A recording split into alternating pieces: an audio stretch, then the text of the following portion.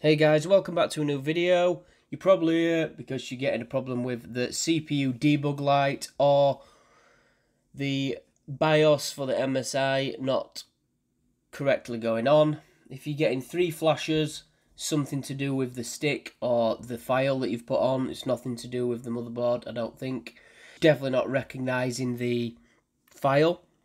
So just make sure you've got the file in correctly, msi.rom, all capital letters, and make sure the file type changes to a ROM file. If that's all good and you're still getting the CPU debug light, the fix that worked for me was getting 2 USB sticks. My USB 1 had the version 16 on, which is not compatible with the CPU. First installed that.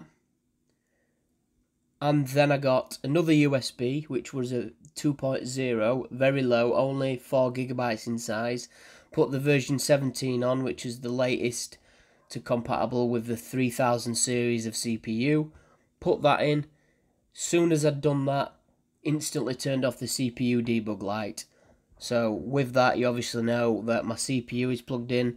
My RAM was not plugged in. My GPU was plugged in, but the power was away. I didn't do anything else other than that. It did take me a few times before. Up till that point, I must have run the BIOS 30 times, trying to constantly put on the latest version, the beta, the 17, and it weren't working.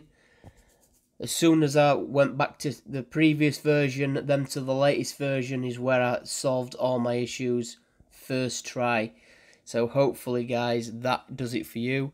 Let me know how you're getting on. I've done it that many times, I might be able to help you out with it. Yeah, no problem. See you later, guys.